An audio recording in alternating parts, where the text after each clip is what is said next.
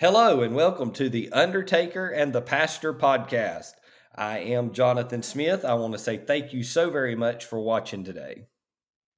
And I am the thank you for watching today too. We really appreciate it. Yep. Jeff, I'm looking forward to seeing what we get into tonight. I know last week was, or our last podcast was tough to deal with about dress and are we prepared to go to church, and got some feedback on that. And we still have quite a few screenshots to go through as well. Do you want to open us up in prayer? Father, thank you for all your blessings. Lord, we are a truly blessed people, and all our blessings do come from you. Lord, we just ask you to be with us tonight. Give us your guidance and your will. Give us the words that you would have us to say, and just help us to enlighten some people, maybe touch their hearts, or maybe answer some questions. Maybe at least get some more discussion going, Lord. And in your name we pray. Amen. Amen. Jeff, do you want to lead us off from here? Well, last podcast we started off with the post that you put up and answering some questions. Do you have the post that you originally put up? I do. Give me just a moment. Let me get it pulled up here. Anyway, and we got quite some feedback on that, and so we were just going through looking at what's from some of the responses and comments and just answering some of the comments. So it says, I would rather hear a preacher that is spirit filled wearing jeans and a hoodie than a preacher that wears a suit and isn't spirit filled. And you can imagine we got some good comments. We got some we'll answer. We got some we can't even show on there. We had to just delete. So, but we are going to start. Do you have a place that you want to start with a screenshot of a comment? Sure. Pardon my page here. Let me take off my page because I have a ton that I don't want everybody to see in case we go through them. I know that in our last podcast, we talked about someone asked me what it was to be spirit filled. We answered those questions for them. Mm-hmm. And my screen went away, Jeff. Hopefully you've watched part one, but if not, we do encourage you to go back and watch part one so you kind of date on where we're at. Yes. So when they asked me what would classify as a spirit-filled preacher, I said he must be saved, qualified, prayerful, studied, and doctrinally sound. Had several people say that was not correct. I don't know how they get that, because when God saves us, he gives us the Holy Spirit to indwell in us, to lead us and guide us in all truth. So if he is all of those things, then he should be spirit-filled. Am I wrong on that? I would agree. Where they came from on that, what thinking. And then I know in our last podcast, we dealt with this particular screenshot, and I'll put it up here for everybody. It said, I would rather hear a spirit-filled preacher wearing a suit than one who is wearing jeans and a hoodie who is not. It works both ways. And then one gentleman said, I preach on, to me, it's a respect thing. But there are a lot of people, and Jeff, you jump in here on this. There are a lot of people who wears a suit and tie to church that they still don't respect Christ. That is true. That's just like there are a lot of preachers who don't respect Christ. There's a lot of preachers that just go to school because it's something they want to do. It's a job. There's a lot of so-called preachers that'll probably be in hell. It's just like there are a lot of Christians that probably think they're going to heaven because they've shaken the preacher's hand and filled out a card, but that's not it, and they are going to be in hell unless they find the right way. It's more than just that. It's more than just respect. You can respect the pulpit and the office of pastor, I believe, wearing a hoodie and jeans and speaking to a crowd that has hoodie and jeans on. I think if you have a crowd that has a suit, then somebody with a suit would reach them. I don't know that they would. Somebody that has a hoodie would reach somebody, I think, wearing a hoodie more quickly than they would uptight, stuffy preacher telling them they're going to hell wearing a suit.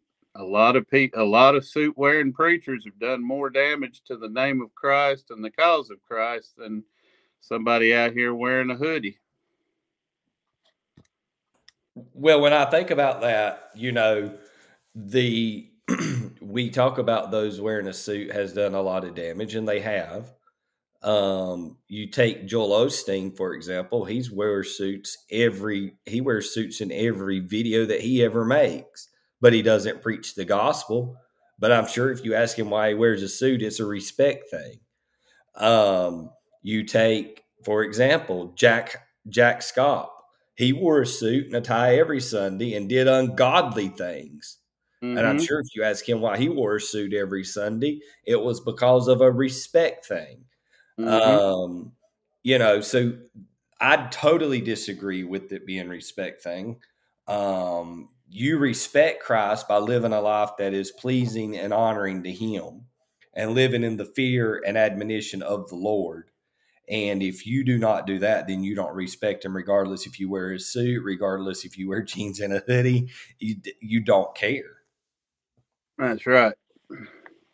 So this one here was funny, and I thought we should bring that up and touch on it because it's in this same retrospect here. It says, any preacher that refuses to wear ties behind the pulpit, brings in contemporary music, and lets his wife wear pants needs to be exposed publicly on social media. Yes. Jeff, I'll give you the honors in taking care of this and addressing this, and I'll jump in. Well, I don't know what he means by exposed. I mean, I would think if you expose somebody, that's like 2020 doing an expose on somebody, and none of those things really, to me. I mean, I think it's a choice if a pastor wants to wear tie. I think it's a choice of the church what the kind of music they want to listen to. And it's a choice if he lets his wife wear pants. There's nothing in the Bible that says, I know I'm going to get grief for this, but there's nothing in the Bible that says a woman has to wear a skirt to church or shouldn't wear pants. So what they would expose her, and unless she's some kind of criminal that robbed a bank or something, I wouldn't think she would need to be exposed. Yeah, well, I totally disagree with that remark. Number one, people don't, again, Mark is probably an idiot, and I probably get a lot of keep your cards and letters at home because I understand what you're thinking. Well, I'd go first of all, any preacher that refuses to wear ties, that's between him and God. Right. Contemporary music, we want to throw off on contemporary music. We hear a lot of preachers throw off on contemporary music in the IFB circles, some of your SBC circles, your Primitive Baptist. I'll blast it Baptist here for a minute. They want to fuss about contemporary music. They call it ungodly. They call it worldly. But if they would take 5 minutes and listen to the music, to the words of the music itself, they would find out that 95% of your contemporary Christian music is more spiritual than a lot of your Southern gospel music and your church hymnal. A lot of the IFB churches use the Redback church hymnal, which is a Church of God hymnal, which isn't even a Baptist hymnal, but there's songs in there, Jeff, that isn't biblically sound. One of the songs, one of the songs that we used to hear sung a lot in church, "He Set Me Free." It says, "I'm climbing higher and higher each day." That's works based. Our salvation isn't based on works. Our salvation is based by grace through faith. We also sung another song that says, "There's a God somewhere." It says the only thing that worries God is you and me. We don't worry God. Our God is an all-knowing God. Uh, our God is everywhere at one time. There is nothing that worries God. You are correct. And then, and I can keep going on and on and on. They will bash "I Saw the Light" and then turn around and rewrite it and make it all about telling women to keep her mouth shut in church. And they'll talk about men having their hair cut a certain length and all of this. But when that song came out, a lot of churches condemned it. And if it was wrong to sing the original version, then why should we make a false version that we can poke fun and say irreverent things toward other people? A lot of people don't know the writer of that song was Hank Williams Sr., who was a country singer back in the 50s, I guess. And he got a lot of grief, and they wouldn't play it in songs in churches and things because of him being a country singer who sang in honky tonks, and it was wrong. Well, I mean, it reached a lot of people, and it's sung a lot now, and it's actually in several hymn books. So Yeah. And I mean, we can just keep going on and on and on. I remember, and I'm not throwing out at nobody, but I remember the Inspirations come out with a song called "He Climbing Up the Ladder." He holding up the ladder that I'm climbing on. That wasn't, I mean, I understand it was about Jacob, but we're not climbing and working our way to heaven. And we have to realize that a lot of our contemporary music, I can take word for word and give you scripture that backs it up. if you will check your messages on your cell phone, I Mm-hmm. do a picture of a man that I have come across on Facebook in South Carolina, and he does not look like what most people would call a pastor. But I have watched him on Facebook, and he, to me, is truly saved. I don't know what kind of life he's had. By looking at him, it looks like he might have had a kind of rough early life. Mm-hmm. But he's one of the men, I think, that he preaches the word, and he's preaching truth. And I like to listen to him. So, I mean, I don't know if you want to show his picture, but I know I see on his Facebook and things that he has a lot. He preaches on Facebook, and he has a lot of people that he is reaching. And this man can reach people that somebody behind a pulpit in a suit and tie cannot. And this is probably the best example of that I can give of your post. I don't know All if you right. call that out, nerd. Yeah. Give me just a second. I'm pulling it up now. Nerd here. And There's I think preaches sound doctrine, and I would listen to him. But anyway, there's a couple things, and I'm gonna touch on this. There's a couple things in this that the IF that I'm not gonna say just the IFB, but there's well, several things in this picture that I want to address. go ahead. I knew there was a couple things there. Give me just a second. Let me get it pulled up. Keep talking for a minute while I get this pulled up, Jeff. But yeah, um, I just think to try to disqualify a person because of how they look or things that have happened in their life. There are some people that will look at people and disqualify them because what they used to do before they got saved. There's a lot of people that'll disqualify somebody because they might have earrings, gauges in their ears, tattoos, um, or have been divorced before or something. But I think, until you know their heart, man doesn't know what God knows, and God uses somebody, and if He chooses to use them, it's none of our business what. And if they're not called by God, God will deal with them. It's not our place to deal with them. But if we put our tongue or talk about God's man, God will deal with us too. Touch not mine anointed, the Bible says. Well, and that's the thing about that. I was getting ready to jump to that verse. We use that a lot of times just as preachers and deacons and stuff, but that's anybody that God has saved. They're His anointed child. That's true.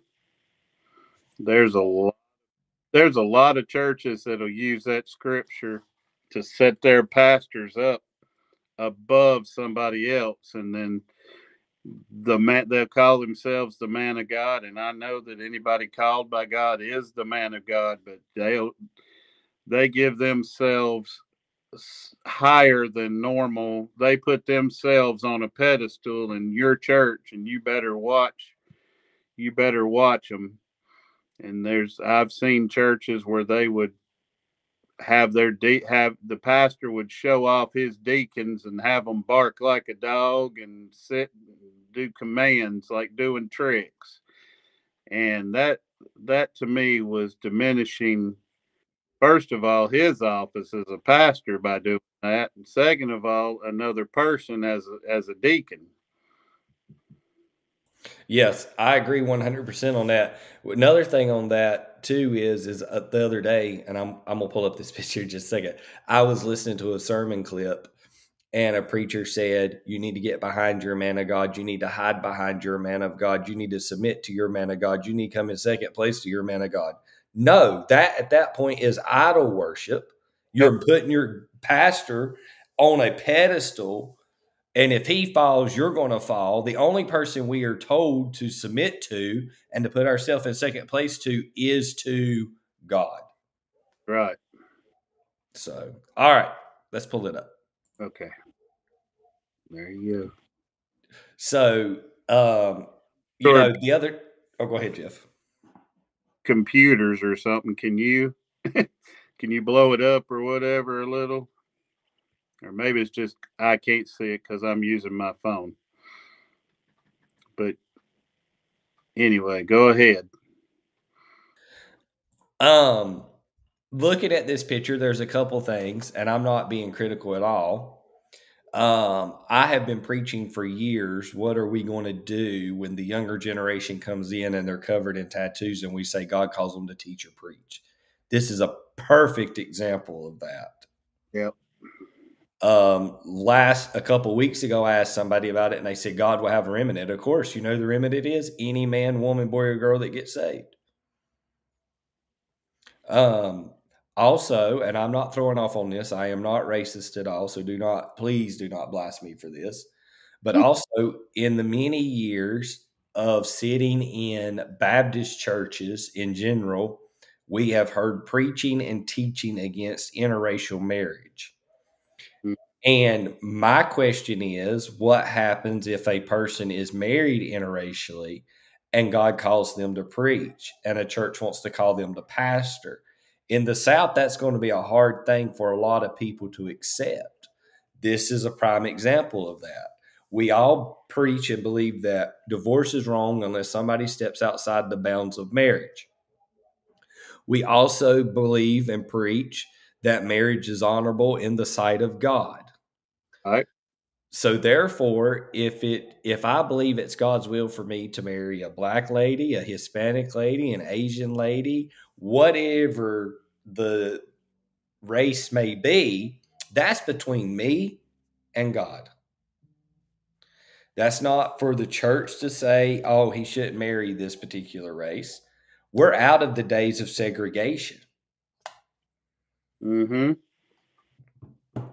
So those are the two things that I seen right away, that if we was to bring this family into our churches, into a lot of our churches today, would they be accepted? And if somebody looked at that picture right there, nice picture, nice family. But if somebody looked at that picture right there and you told them he was a preacher, they'd start tearing him down. Oh no, first of all, he's married to a black lady. Second of all, look at all those tattoos. He must have been a gang. He's very, this, that, and the other. And those aren't all of his tattoos. That's just a good. But like I've said, I've heard the man preach, and he preaches doctrinally sound. Well, and my question to anybody that's listening to the podcast is this. Number one, would you listen to a pastor that was interracially married? Number two, would you listen to a pastor with holes in his ears from his gauges from past? I don't think he should be in the pulpit with gauges in his ears. Don't get me wrong. But would you somebody with the plugs in their ears, the plastic plugs or something, than just a hole in their ear, though? I agree with that. Are you willing to sit and listen to somebody that is covered in tattoos? If your answer is no to all of those questions, then my question to you is why? God has saved them. God has called them. And when we get to heaven, the Bible says we'll be known in heaven as we was on earth. So all of these people that we're rejecting from serving in the church age is going to be in heaven worshiping with you. And if you can't worship with them here, how are you going to worship with them in heaven is my question. Well, my question is, if you don't want to worship with them or you don't want them in your church, are you saved? Will you be there? Exactly. I agree with that wholeheartedly. And I hear a lot of things about, well, when they get saved, they'll want to cover it up and all. You can't cover up all of that. No. And we mentioned last episode, Kat Von D. She has chosen to black out her tattoos that she has, and because that's what she feels like she needs to do, because they were a lot of occultish type things. But just because you get saved, there's nothing that says you have to do that. There's a lot of people who are saved that still have tattoos, and there's a lot of people that regret their tattoos, but they still have them. God still loves them. There's a lot of preachers that are still saved, still preaching, still have tattoos. Yes, I agree wholeheartedly with that. And it disgusts me to hear people put Christians second class who have tattoos, who are interracially married, who've been through divorce, who have been in different situations. Oh, well, they're not fully serving God. Well, that sounds like something the Pharisees would say. Mm-hmm. Jesus dealt with the Pharisees on a daily basis. And there's another thing we've talked about. I might as well bring this one. We talked about this before. Nowadays we have the gender movement, the pronouns. I'm he, him, whatever, and her, she, hers, whatever. But what if one of these people comes in, gets saved? What if one of these people that say was a man that was changed to a woman, or a woman that was changed, that was, I don't know what they call the word, transgendered or whatever, to a man? What happens if they get saved and comes to your church? It's not as easy to change that back as it is to change it. Now, what they get, and they're truly saved, and they come to your church and they regret what they did and ask for forgiveness for it, then what? We have to, yeah, we'll talk about it. We have to accept them. Before, too. Yes. Me and you talked about this several times on the phone, and we've went through hypothetical situations We have to accept them. We would accept a murderer if he got out of jail on early release and said he got saved. We accept drunks. We accept fornicators. We accept adulterers. We accept idolaters. We accept liars. We accept God robbers. We accept everybody.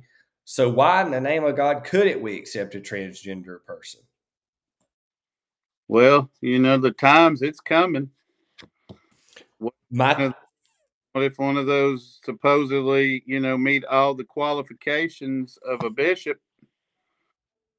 That's going to be a tough line to draw. It's going to be a hard line, but I mean, what if? I think the best way to do would be if you was born a man and you became a woman. Right. Cut all your parts and changed all your parts. If you get what I mean. Yeah. And you've become a woman. And you can't revert back. Yeah. Now, some of them can revert back because they didn't have their parts cut off. Can't put it back on. Exactly. Then my advice to them, if they was a man who used to be a woman, or let me start over. A woman, if they're now a woman that used to be a man, and they come to me and said, "Listen, God saved me. God's changed me. What do I need to do?" And they have made a total transformation to a woman. My encouragement to them would be, look, I know you can't go through the surgery and have your man stuff reattached if it's been cut off. I understand that. But he or she could go through the surgery and have the chest area removed. You agree? Mm-hmm. And they could cut their hair and revert back to a man's role in that area. If you was a woman and you've reverted to a man, it would be nearly impossible to revert back to a woman. Right. That's a tough line. That's something that our churches need to get ready. But if what used to be a man that has become a woman came to me and said, "Hey, God's called me into the ministry. I've been saved. I realize that I've done wrong." My personal opinion and personal conversation would be revert all that you can. You may not can reattach the man goodies. You may have to have. Sorry, Jeff. I just didn't see it coming. Yeah. You may not can reassign yourself. Let's put it that way. But you can try to get as close as you can. Yes. And they may have taken like hormones and stuff to where they can't grow facial hair, where they can't do a lot of those things. All that. Can you repeat that? I lost you. I said they can quit the hormones and all that stuff and try to get it back. Yes. That, I believe, is going to come sooner than later in our churches if the Lord tarries. Because, I mean, I know I've seen several things about movies and things where people have true stories of people that have done that before and then saw their error and repented and were saved. And so that's, you talk about the South, that's happening in the South. I'm sure that people, it'll come to a church near us or to our church soon. And this is something I would encourage pastors to unite together on and sit down and have this conversation like in a group of pastors. And I don't want you to just grab Baptist pastors. I want you to grab Methodist. I want you to grab Pentecostal. I want you to grab Church of God. I want you to grab everybody in your community as a pastor and say, let's have this conversation. That way all of our churches can be united around this issue on how we're going to handle it. Exactly. And telling them you're not welcome here is not an answer. No. And if a transgender person came to me and says, "Hey, I've just got saved. I want to serve." How long do we let them prove themselves? There's small things they can do to serve without having to themselves, I would think. Just let them show themselves, see their enthusiasm, because you don't want to cut. I mean, that'd be just like somebody getting saved in your church and coming to you and saying, "I just got saved, I want to serve," and they're so-called regular or normal. You could, they can sweep the floors, take up offering, something. I agree. Talking earlier about saying we're not welcome, you're not welcome in the church, and that kind of thing. That defeats the meaning of the church to me. All should be welcome no matter what, because the Bible pretty much says, that all are welcome to serve the Lord. I mean, the church is supposed to be a hospital for sinners and not just a playground for the saints.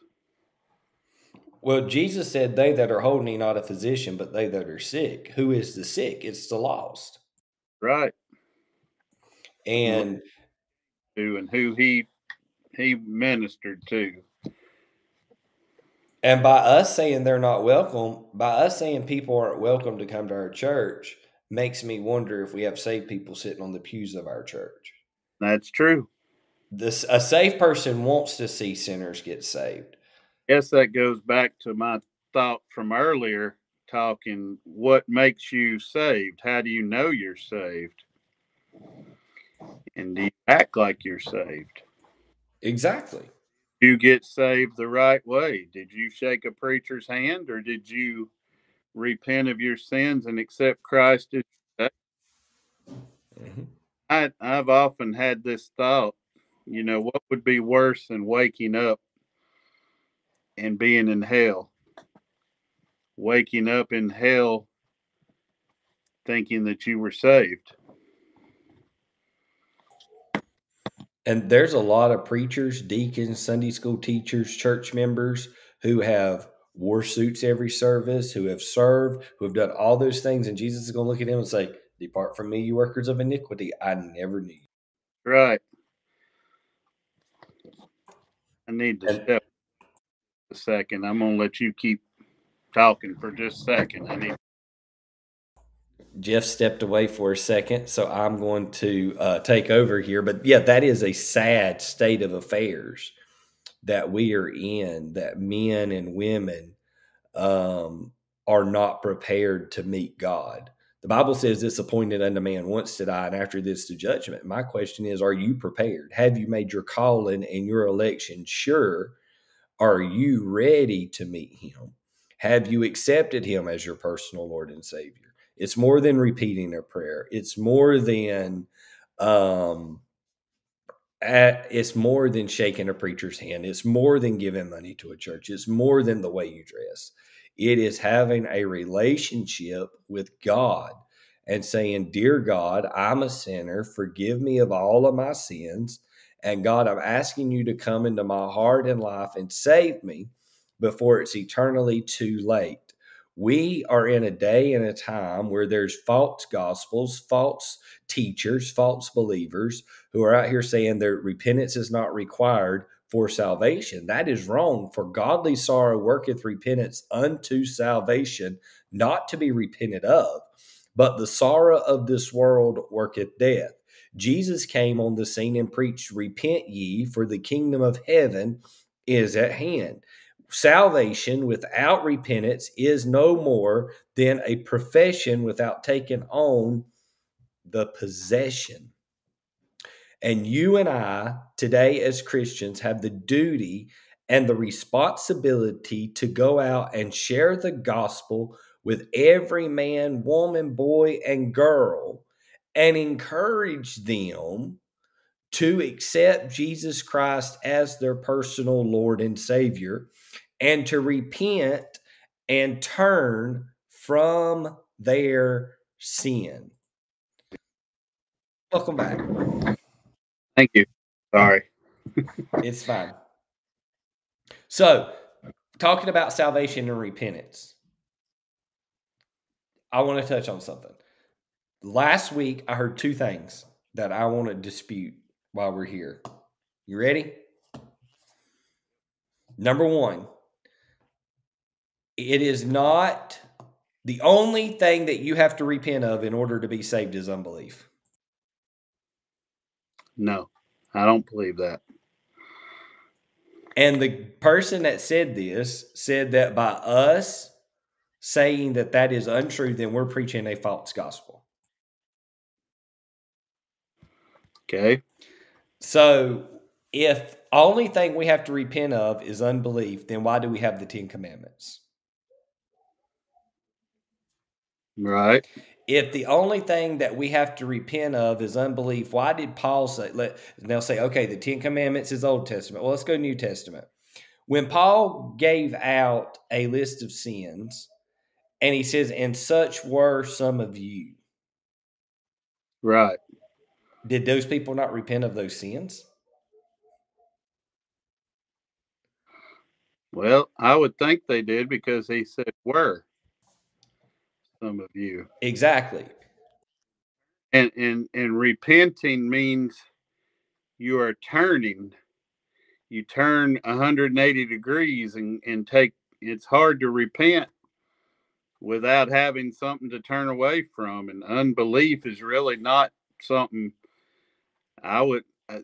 Unbelief would be part of what you needed to repent from. That's part of being saved. You have to accept the Lord. ABCs: accept, believe, and confess. Confession is your repentance. Believing, Well, it's, repentance is a turning away. Yeah. And when we accept Christ, we turn away from our service from Satan to Christ. Right. There you go. That's a good way of putting it. So, okay, second thing that I heard this past week. You'll like this one. Me and you talked about this already. Is that when a sinner is cast into hell, we will shout. Oh, yeah. This one.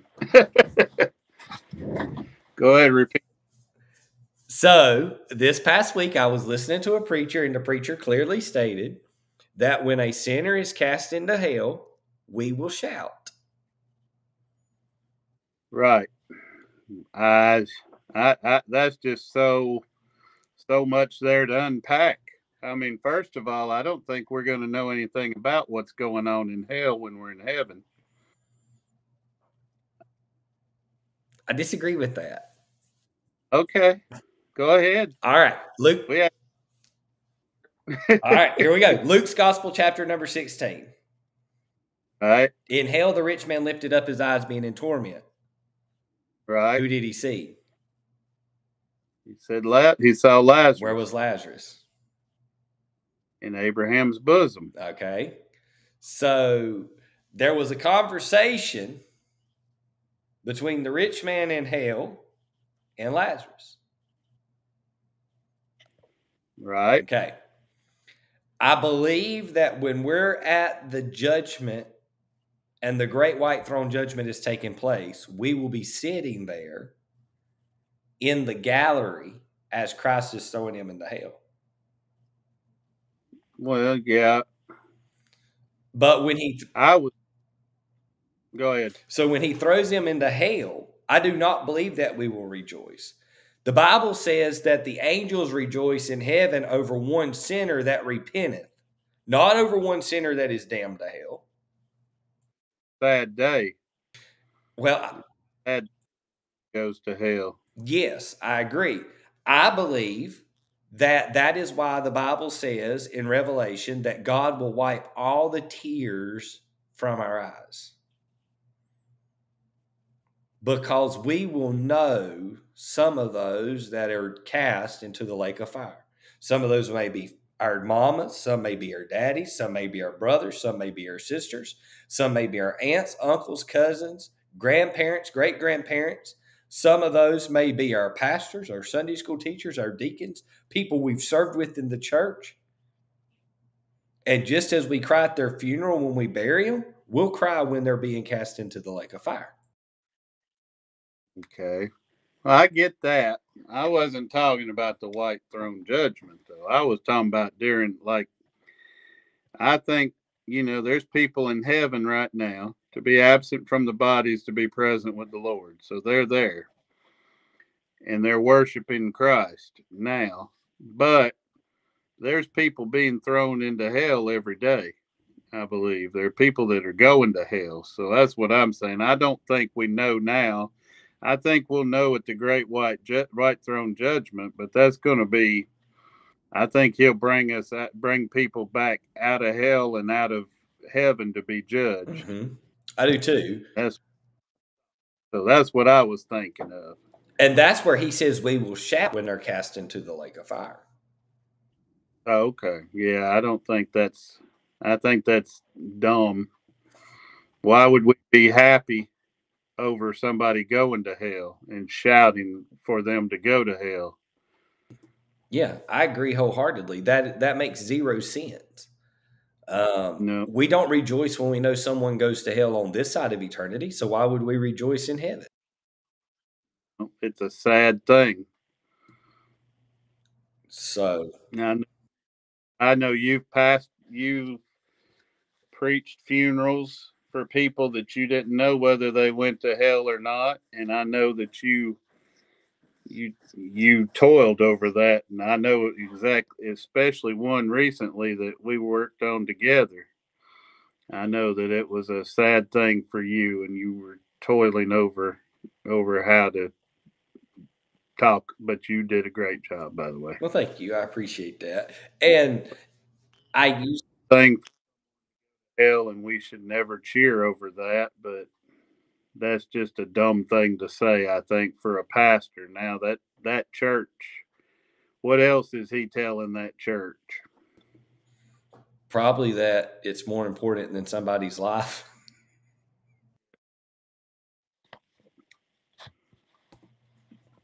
Guys, if you don't know anything about me and Jeff spend hours upon hours listening to sermons, sermon clips, reading documents, documentaries, reading books. We read all kinds of stuff. Actually, read the Bible, commentaries, everything.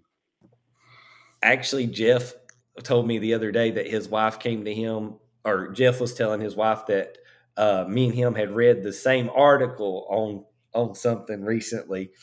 And she said, "My God, how much do y'all read?" Yeah. Yeah, we didn't know it either. We had just, I was mentioning something I had read, and he said, I read the same thing. So, and it's going to come up. That's something we were both researching for a future podcast. So we've got 2 or 3 we are wanting to do. So we're definitely researching those out. So yeah, pretty soon. Well, Jeff, I've got everything done that I want to say. How about you, sir? I think we've cleaned out this one. Yep. Yes. I like that. So this is what that's the problem in the church. Just looking at that, if you don't mind me elaborating just another minute, but says I'm rooting for you. We don't have enough cheerleaders in the church anymore. We don't have somebody that's just going to get behind you and say, I know we both have a friend, and one of his sayings is when he sees us is, I've got your back in prayer. We don't have enough people that have your back in prayer. We don't have enough people in the church that have your back. We need people that will cheer you on and support you and just say, I'm praying for you, or I thank God for you. Just something. Cheer somebody up. Cheer them along, because you don't know what's happening. You're exactly right. There was my little rant. Sorry. No, you're good. And I'll be honest, and I don't want to name drop here, but one of the biggest cheerleaders, anybody that knows me, I've been through a divorce and had some tough times with it from the different movements of the church, not my personal church, but churches around. Future podcast. Yes, it is a future podcast. But I have had somebody that has been a cheerleader that has stood behind me, that has pushed me to stay where I'm at. And I'm grateful for that, because one of the biggest problems that we have in the church, I said I was done. One of the biggest problems we have in the church is friendly fire. Yeah. We're quick to shoot our own when they're down. Or cannibal Christians who will eat their own. Yes. Yep. Yep. And they gladly, they take more pride in shooting somebody down or talking about somebody than they do somebody being saved. And it's really sad. I'm glad that you've got a cheerleader. I've got a couple I can think of, and I'm really, really proud to have them. And it really makes me feel good. Well, but several people that aren't, and they're just people that look for you to fall. Mm-hmm. Well, I've known. I want to say publicly, one of my biggest cheerleaders is you, and I appreciate that. You was with me right when I first started going through my divorce. I actually was working at your place of business, and you and I talked in depth about it. And I remember one of the questions you asked me, "What are you going to do about pastor?" And I said, "I don't know." And you said, "Stay with it." You said it won't be popular, it won't be easy, but stay with it. And I appreciate that. I appreciate you. You've been a cheerleader and too. So, all right. Well, are you done, sir? Say, the opinions expressed on this podcast are the opinions of Jonathan and I. They don't have anything to do with our church, families, place of work, especially some of our families. They don't agree with a lot of stuff we say, but these are just our opinions. So please remember that. And if you are going to nitpick the podcast, please make sure you do it in context and not just take something we say and rip it out of proportion, because we do go back and listen. I do go back and listen to the podcast. We try to answer some of the comments, whether good or bad. Some of them, if you cuss or get belligerent, we will just delete them and not even worry about it. But others, we will try to answer. Yes. All right. Well, let's dismiss in a word of prayer. My dear gracious Father, Lord, I want to thank you for another opportunity to gather around tonight and pray and talk with Jeff the biblical things. And Lord, we pray tonight that something that we've said or done will bring glory and honor to you. And Lord, I pray as we continue on with this podcast that you will allow us to reach the lost, encourage the saved, draw back the backslidden to you. And all these things we ask in Christ's name. Amen. Amen.